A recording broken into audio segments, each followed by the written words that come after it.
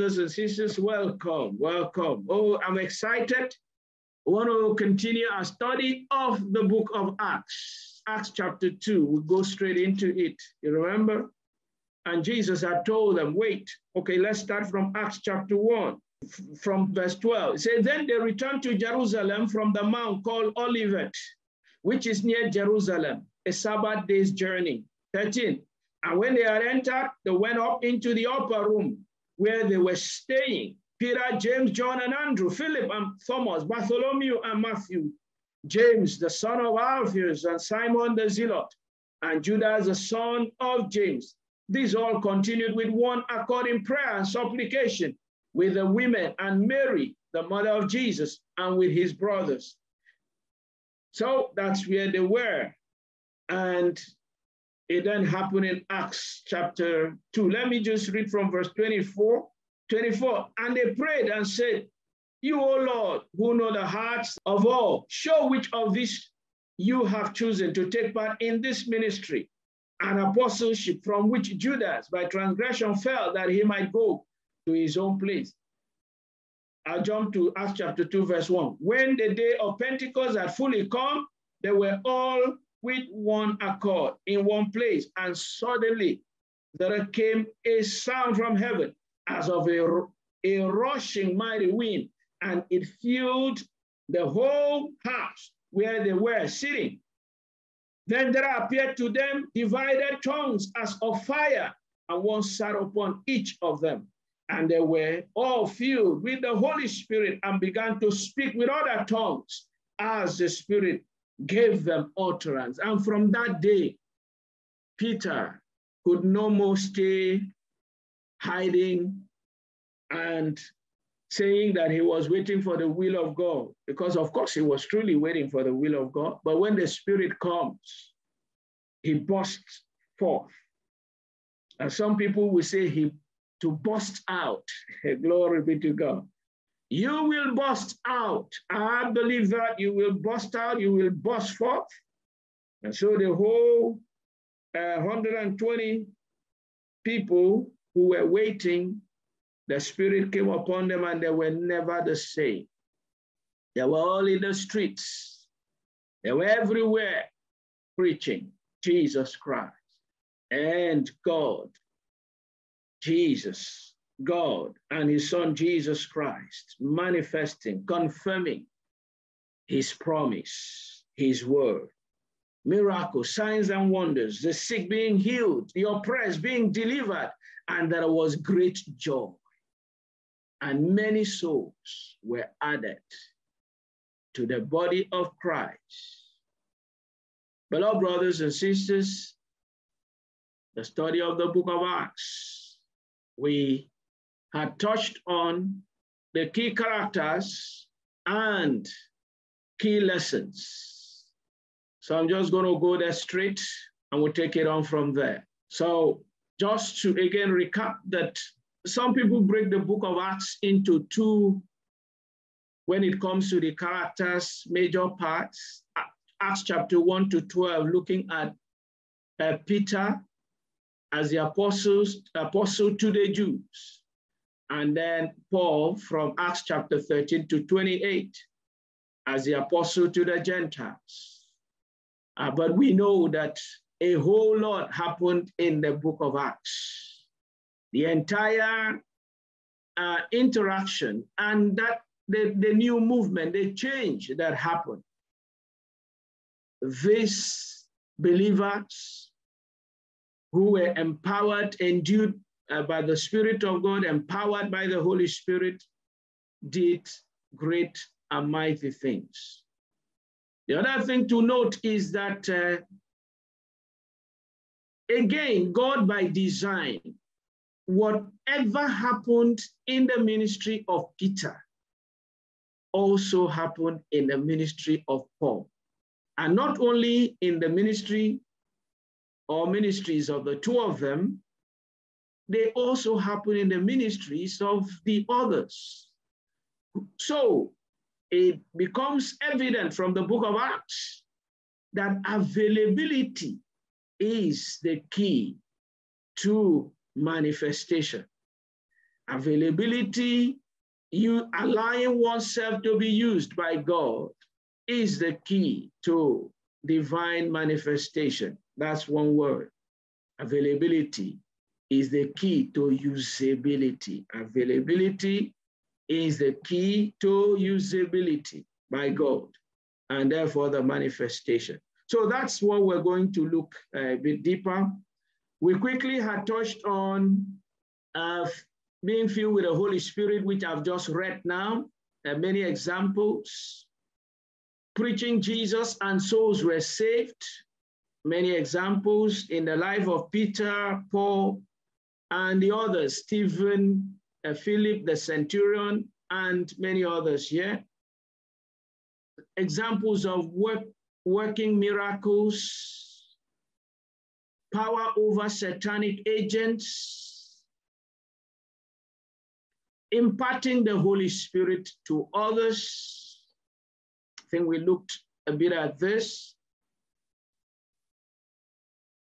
Persecution and imprisonment, so suffering as normal human being in the world and also as a result of their faith, facing political and religious authorities, conflicts, oppositions.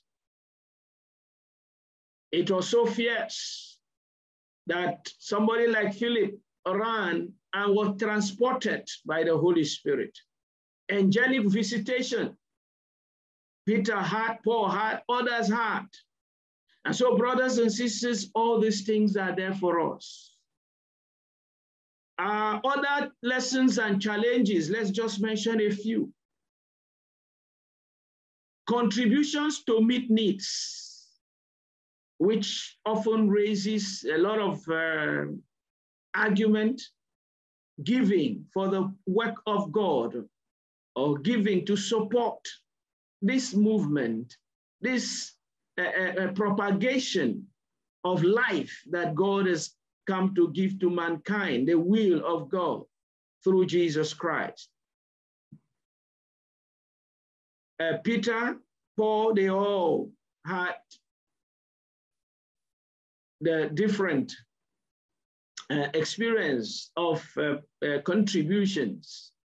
In fact, as you will read, Paul was actually bringing the contribution, or you will read it in Romans and also here in Acts, of the brethren from the Corinthians to Jerusalem to give to the brethren there who were in need. Talking about career, Paul had a career as a tent maker. Peter left his career, so he was in full time, giving us different examples. So it is not one size fit all, but all by the Spirit. Just like the book of 1 Corinthians chapter 12 tells us, it says it's the same Spirit that ministers, divides the will, manifests the gift in us to profit all of us. So there is a whole lot that the book of Acts offers us to learn.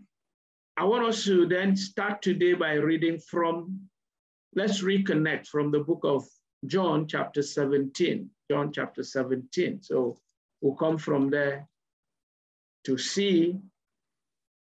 We've established that the book of Acts is about the implementation of the will of God. And we've also defined to a large extent what that will of God entails. Let's read the book of John chapter 17. We'll read the whole chapter, So I would like fast readers here to support me. Please open to the book of John, chapter 17. John, chapter 17, I'm going to read the first 6 verses. Then, Joy, you read from verse 7 to verse 12. Sister Blessing, you will read from verse 13 to verse 18. And then Brother Sonny, you will read from verse 19 to the end. Okay? I'll start reading. John chapter 17. Just to give the background, here you would clearly see what Jesus said about what is happening in the book of Acts. Jesus spoke these words, lifted up his eyes to heaven and said, Father, the hour has come, glorify your Son, that your Son also may glorify you. 2, as you have given him authority over all flesh, that he should give eternal life to as many as you have given him. And this is eternal life, that they may know you, the only true God, and Jesus Christ, whom you have sent. I have glorified you on the earth. I have finished the work which you have given me to do. By the way, Jesus spoke this not after he resurrected. This was before he went to the cross. But you see, Jesus already spoke knowing everything that would be. So you have to understand the context. So he said, I have glorified you on the earth. I have finished the work which you have given me to do.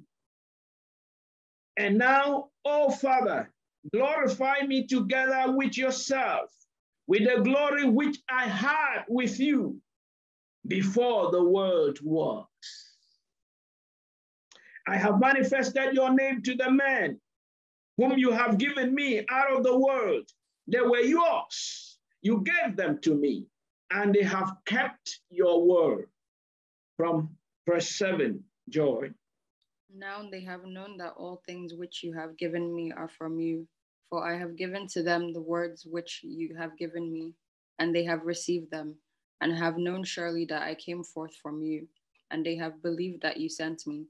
I pray for them. I do not pray for the world, but for those whom you have given me, for they are yours, and all mine are yours, and yours are mine, and I am glorified in them.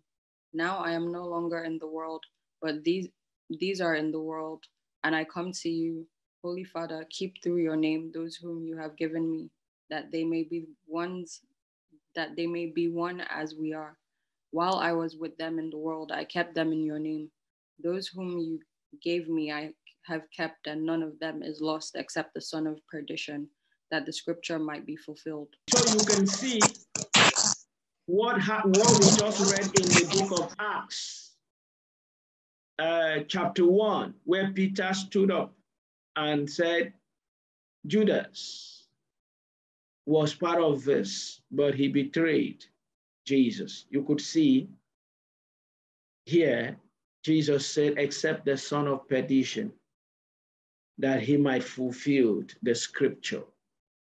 And so he was replaced. Sister Blessing, please go ahead from verse 13. Okay, I'm reading from the Message translation. Now I'm returning to you. I'm saying these things in the world's hearing, so my people can experience my joy completed in them. I gave them your word. The godless world hated them because of it, because they didn't know the world's way, just as I didn't join the world's ways. I'm not asking that you take them out of the world, but that you guard them from the evil one. They are so much defined by the word than I am defined by the word. Make them holy, consecrated with the truth. Your word is consecrating truth. In the same way that you gave me a mission in the world, I give them a mission in the world. Mission. So you heard that the same way you gave me a mission, I give them a mission. Remember, we're talking about the mission of Jesus Christ, which the disciples carried out. That's what Acts is about. Thank you, Sister Blessing. So, Brother Sonny, 19 to the end now. And for their sakes, I sanctify myself, that they also might be sanctified through the truth. Neither pray I for these alone, but for them also which shall believe on me through their word, that they all may be one, as thou, Father, art in me, and I in thee, that they also may be one in thee, in us, that they also may be one in us, that the world may believe that thou hast sent me. Verse 22. And the glory which thou gavest me, I have given them, that they may be one, even as we are one. I in them, and thou in me, that they may be made perfect in one, and that the world may know that thou hast sent me, and hast loved them as thou hast loved me. Verse 24. Father, I will that they also whom thou hast given me be with me where I am, that they may behold my glory, which thou hast given me. For thou lovest me before the foundation of the world. O righteous Father, the world has not known thee, but I have known thee, and these have known that thou hast sent me. And I have declared unto them thy name, and will declare, I've declared it, and will declare it, that the love wherein thou hast loved me may be in them, and I in them. Amen. Amen. So, brothers and sisters, look again with me at that verse 20. Jesus said, I do not pray for this alone, but also for those who will believe in me through their word. Through their word. That they all may be one. As you, Father, are in me and I in you, and they also may be one in us, that the world may believe that you sent me. So here, Jesus gave the commission, or the mission, or read the mission statement out to the disciples who were with him and said, this is for everyone who will come and believe. You become part of that mission. Glory be to God. So the verses 18 to 23 emphasizes the call to oneness in Christ and God, and the accompanying glory of God. So for those who are sent to represent Christ, this glory accompanies us, because Jesus said, we are one in him. I in them, and you, Father, in me, that they may be made perfect in one, and that the world may know that I have sent them just like you have sent me. And I've loved them as you have loved me. So Christ is the one who sent us. So that's why I said before, and I'm going to say it again, that availability is the key to usability. Availability is the key to usability. And also making the attempt to do the work of Christ. All that you have seen in the book of Acts is also the secret to the manifestation. If you will attempt, you will see the manifestation. So availability is the key to usability, and attempting in obedience by faith is a secret to manifestation. God bless you. I'll share my screen and then let's touch on some of those key messages then. I want to look at angelic visitation. Angelic visitation. One of our texts for this year is Psalm 91, and verse 10 clearly says, it says he will give his angels charge over us. He said, there shall no evil befall us, neither shall any plague come near our dwelling. Verse 11, he will give his angels charge over us to keep us in all our ways. You know, at times we tend to lose sight of this provision of God for our lives, angelic visitation. So let's look at Peter's example again and remind ourselves, Acts chapter 12, verses 7 to 11. Let's read it together. Now, behold, an angel of the Lord stood by him, and a light shone in the prison. And he struck Peter on the side and raised him up, saying, Arise quickly. And his chains fell off his hands. Then the angel said to him, Get yourself and tie on your sandals. And so he did. And he said to him, Put on your garment and follow me. So he went out and followed him, and did not know that what was done by the angel was real, but thought he was seeing a vision. 10. When they were past the first and the second guard posts, they came to the iron gate that leads to the city, which opened to them of its own accord. Oh, glory be to God. There is power, brothers and sisters, that is with you, that is with me, that is with us. This was angel of God taking charge when Peter was put in prison. And the gates opened of their own accord. The chains fell off from Peter, as you saw there in verse 7, and his chains fell off his hands on their own. Is this possible today in your life, in my life? Yes. It is the provisions of God for you and I to enjoy. Let's read on.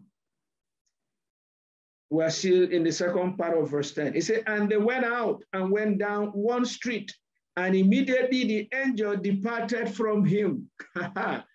Oh, this is always the place of what do I do next? You know, the angel took over the fight and brought Peter and completed his own and then left. So Peter, what do you do next? Verse 11, and when Peter had come to himself, he said, now I know for certain that the Lord has sent his angel and has delivered me from the hand of Herod and from all the expectation of the Jewish people. So when he had considered this, he came to the house of Mary, the mother of John, whose surname was Mark, where many were gathered together praying. Oh, the church was praying for Peter. And God dispatched his angel and delivered Peter. And when it has brought him out, he left him. Peter has to figure out what he's got to do. Brothers and sisters, at that moment, the Holy Spirit is with you. The Holy Spirit is always with us. And so whether you see angel or you don't, know that God is with you and he will deliver you. Let your faith be very strong, be very high. Glory be to God. Let's just quickly go and look at Paul's own experience, Acts chapter 27. Or did we read this before? Did we read this? I can go to another person's experience. Okay, Paul's experience, Acts 27. Yes, I remember we read this from verse 24. Okay, let's read from 22. And now I urge you, Acts chapter 27 from verse 20. Now I urge you to take heart, for there will be no loss of life among you, but only of the sheep. 23. For there stood by me this night an angel of God, to whom I belong and whom I serve, saying, do not be afraid, Paul. You must be brought before Caesar. And indeed, God has granted you all those who sail with you.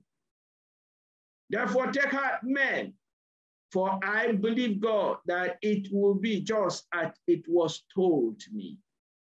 Brothers and sisters, whether you see the angel or not, know that the angels of God in their multitudes are with you. Hallelujah. Glory be to God. Elisha said, there are more men with us than are with them. And he said to the servant, I prayed, God, open the eyes of this young man. And God opened the eyes of his servant. And when his eyes were open to see what was with them, oh, I'm sure he probably would have immediately said, let's finish this army of the Assyrians. Let's finish them. You see, that's why sometimes God does not open our eyes. As somebody said, when he heard me talk about this power of God that is available to us in the book of Acts, he said, if God allows man to have this kind of power, man hasn't even seen a little of this, and they are so arrogant and want to finish the whole world. People, you do know me? These are the problems. God is with us. Oh, glory be to God. Let's see Philip. Let's see Philip. Acts chapter 8. So you know it is not just limited to Peter and Paul. It is for you. Just as Jesus said, he said, Father, I pray not for only these ones, but for everyone who will come to believe, who will come into the way, who will become a Christian like Christ, born by the Spirit of God. Acts chapter 8, 26 through 40. Oh, Philip's home was so special. 26, he said, now an angel of the Lord spoke to Philip, saying, arise and go toward the south along the road which goes down from Jerusalem to Gaza. This is desert. 27. So he arose and went, and behold, a man of Ethiopia, a eunuch of great authority under Candace, the queen, the queen of the Ethiopian, who had charge of all her treasury and had come to Jerusalem to worship, was returning, and sitting in his chariot, he was reading Isaiah the prophet. 29. Then the Spirit said to Philip, go near and overtake this chariot. Go near and overtake this chariot. The Spirit is with you and will guide you. Availability. Make yourself available. Tell yourself, God, I'm ready. Oh, I am ready. Let the way manifest in me. Jesus, the way, the truth, and the life. I am ready. You know, we had assignment from last Sunday to this Sunday. Availability. Have you done anything? This is what Jesus, you heard it. John chapter 17, verse 20. Read it again. If I read that Message translation, it was 9. He said the mission. This is the mission. You and I have been called into this mission. So verse 29, the Spirit said, go and overtake this chariot. 30. So Philip ran to him and heard him reading the prophet Isaiah and said, do you understand what you're reading? 31. And he said, how can I, unless someone guides me? And he asked Philip to come up and sit with him. The place in the scripture which he read was this. Read it with me. He was led as a sheep to the slaughter, and as a lamb before its shearer is silent, so he opened not his mouth. In his humiliation, his justice was taken away. And who will declare his generation? Here we are the ones to declare it. Hallelujah. And he is with us by the Holy Spirit to empower us and to confirm his word that we are those whom he has chosen and called to declare his generation. He said, for his life is taken from the earth. Verse 34. So the eunuch answered Philip and said, I ask you, of whom does a prophet say this? Of himself or of some other man?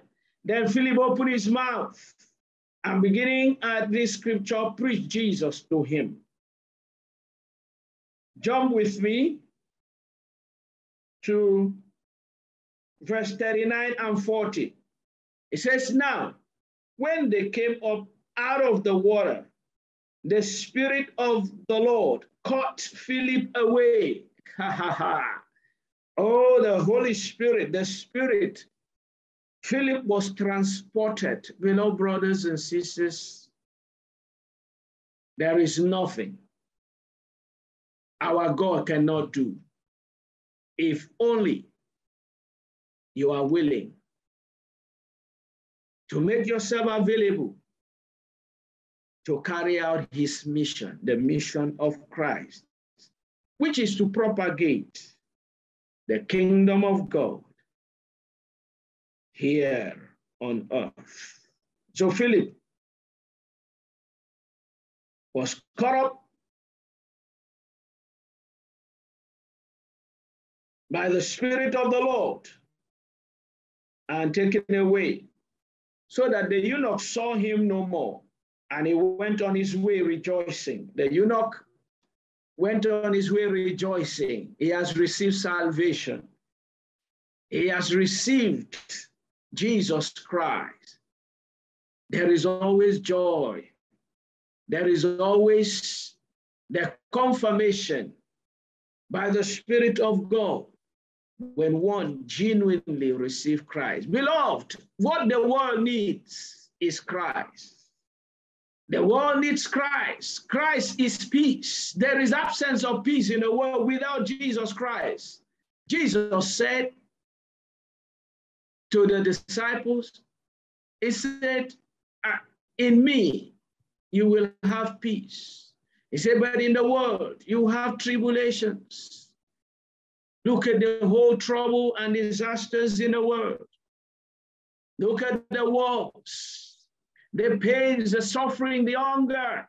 And yet people will turn around and say, where is God? And God is saying, come to Christ, the Prince of Peace, that you may have peace, that you may enjoy the provisions of God. So brothers and sisters, we want to conclude with a few statements, some critical statements, that the book of Acts is called the Acts of the Apostles. However, the real emphasis is the acts of God and Jesus Christ through the Holy Spirit in the lives of the apostles and early believers in Christ. And so this same acts is possible in your life and in my life. All believers in Christ who have received the Holy Spirit can also have all the acts as recorded in the book of Acts. If you were to say in one word, one last sentence, one final sentence, what the Acts, the book of Acts is about, what would that one sentence be? I really would like to hear your thoughts on this. If you were to make one last sentence of what the book of Acts is about, what would that one sentence be for you? One sentence as we close, because next week we're going to do the demonstration. We're going to again take another 1 week, minister to as many people as you can, by whatever way, by whatever means, minister to people. Just tell people about Jesus. Pray for the sick that is around you. It does not remove giving them the treatment, the medical treatment. You know, faith is at different levels. And in fact, as I always encourage people, please take your medical exercises very seriously. Take the physical maintenance of your health very seriously. The food you eat, the exercise you do, your sleeping time, the way you manage stress, they are all very important. And indeed, your prayer life for your health, not waiting till you get sick before you want to pray. And haven't done all that, yes, pray for the sick.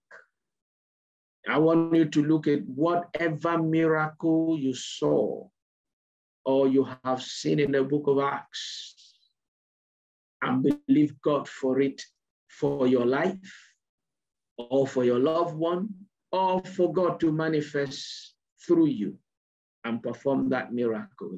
This is what the study of the book of Acts is about. This is the life of the way people.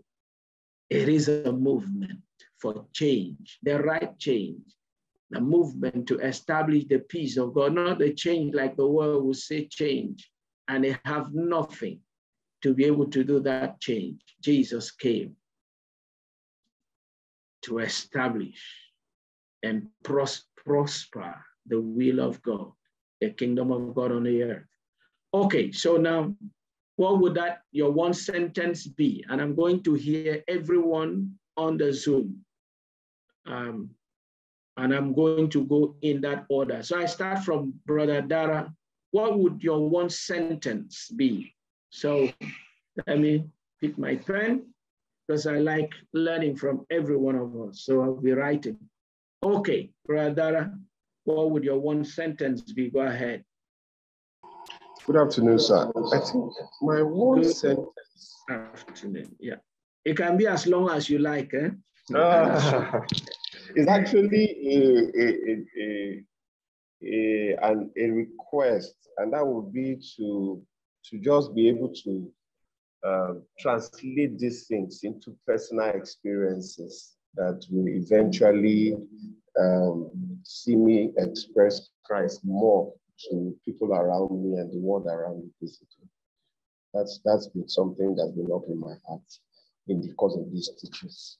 The question is, from the study of the book of Acts, if you were to make one personal statement, one statement of what the whole book of Acts is about for you, to you, whether it is your one takeaway or your understanding, what would be that one statement that you will make about the book of Acts? What would your one statement be? I would say continue to spread the word wherever I can to complete his mission. Continue to spread the word of God wherever I can to complete his mission or to continue. Excellent. Next, Brother Sonny. Yes, Pastor, to me, the book of Acts is an eye-opener. It's an eye-opener in that it entails a lot, which, for example, starting from where the apostles gathered together, I think they had the fear, but when they got the Holy Spirit in them, they actually started from there to become bold. So I think the Act of the Apostle is an eye-opener, and it's a source of encouragement to me as a person, that God is always there. What he did before, he will always do that in this generation. So it's an eye-opener to me. Great. What God did before, he can do it again in this generation. So it's an eye-opener to him, to all of us, that God will also do it in our lives.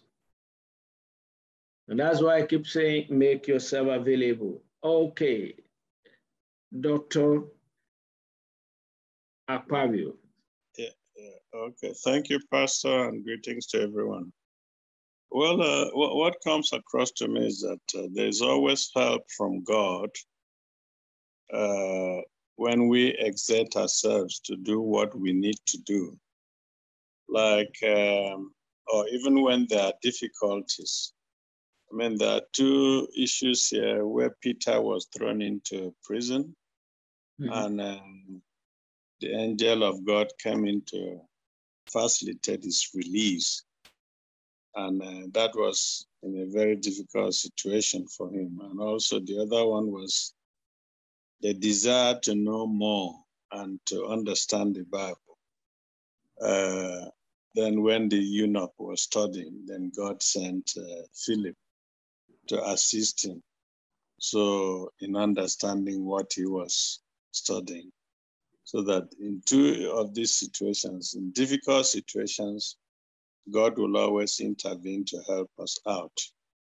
And if we yearn for understanding and knowledge, he is also there to guide us through in understanding. So those are the things that I could pick out from those two scenarios of those that are narrated there in the Acts, in those chapters. Wow, that's so profound. Thank you so much, Doctor. That's insightful. So that's another version of the word that I said earlier, that those who attempt, make attempt, will see the manifestation. That making attempt is the secret of manifestation, of seeing the manifestation. Thank you. I think he's really brought it out from that. So to wrap up, there is something I want to still touch on. It is about the doctrines, because the book of Acts also touch on the doctrines. I'll just touch on these two verses and then we'll leave it there. You hear the doctrine, okay, like I mentioned there, I said, so Acts chapter 2, verse 42, Acts 2:42, let's look at it. It says, and they continued steadfastly in the apostles' doctrine and fellowship, in the breaking of bread and in prayers. So you see here, doctrine here is singular, is not plural, is singular. So the word doctrine there simply means in the teaching. So what was the doctrine? They were teaching the word, just as you've seen. Everything you've seen them teach, yeah? In the book of Acts, seen recorded, those were the things they were teaching. So they were busy teaching about the word of God. And remember, they did not have the New Testament. And that's why you would always see the apostles in this book of Acts quoting from Isaiah, from Psalm, from Moses, as was applicable. For example, in Acts chapter 2, if you look at from verse 16, there Peter was speaking, he said, but this is what was spoken by the prophet Joel, and it shall come to pass in the last days, says God, that I will pour out of my spirit on all flesh. So they were teaching what Jesus Christ has taught them. As you know, Jesus was also always referring to the prophets, to the Psalm, and to the law, and saying how that speaks of him, Christ, and therefore confirms what Jesus has taught and which Jesus passed on to the disciples to teach. You would hear, so at this point, let me bring out something. You will hear what is called the Apostles' Creed. The Apostles' Creed does not mean that it was formed by the apostles, so that you may know. It's the church body that formed the Apostles' Creed, and different bodies have looked at it and said this is representative of the central belief of believers in Christ, which many of us are aware and have read. There have been one or two things there that the older versions had, which with time, modifications, but not necessarily changing so much if you have the common understanding and you're not religious about it, but you're concerned about what the Bible says. So just to say, the Apostles' Creed is not the Apostles' doctrine. It is what has been formed by the church, the body, and rectified as representative of the central belief. Without one or two points where there were differences, and those 2 points are mentioned. So it says, I believe in God the Father Almighty, maker of heaven and earth, and in Jesus Christ, his only Son, our Lord, who was conceived by the Holy Spirit, born of the Virgin Mary, suffered under Pontius Pilate, was crucified, dead, and buried. The third day he rose from the dead, he ascended into heaven and sits at the right hand of God, the Father Almighty. From thence he shall come to judge the quick and the dead. I believe in the Holy Spirit, the body of Christ. So this is where some older version had the Holy Catholic Church, but that church wasn't representing any denomination. It was meant to represent the body of Christ. But so why do you put the name of the church? Just the body of Christ. So I believe in the Holy Spirit, the body of Christ, that is the church of Christ, the communion of saints, the forgiveness of sins, the resurrection of the body, and the life everlasting. Amen. You see, when you look at things like this, you ask yourself, where does the whole religion, where do they create it from? Because this seems so simple, so straight and clear of what you can see and find in the Bible, that if you just stay with this body of belief, you can actually say that the whole, those who believe in Christ are believing one thing. They're believing that there is one God. I mean, I know there are people who spend so much energy and time to prove that Jesus is God. That's totally unnecessary. And by the way, as I've always told us from the entire Bible, the Father Almighty God is different from Jesus Christ. And Jesus has never said that he is the Father. So those are, absolutely unnecessary exercise, because it does not help you in any way in your eternal life journey. God, the Father Almighty, his Son, Jesus Christ, our Lord and Savior, through whom God has brought salvation to mankind, through whom the everlasting covenant in the blood of Jesus has been established, and we have been brought into it, and very many blessings that you can, distill from the Word of God, from the Bible, and be blessed. So I just thought I should share briefly on this to bring this together, because you may hear people keep talking apostles' doctrine, as is written there in Acts 2:42. It was basically talking about the apostles' teaching. And there is no specific doctrine of the apostle other than their teaching. And their teaching, it's simply what Jesus taught them and what is contained in the Bible, the prophets, the law, and the Psalms.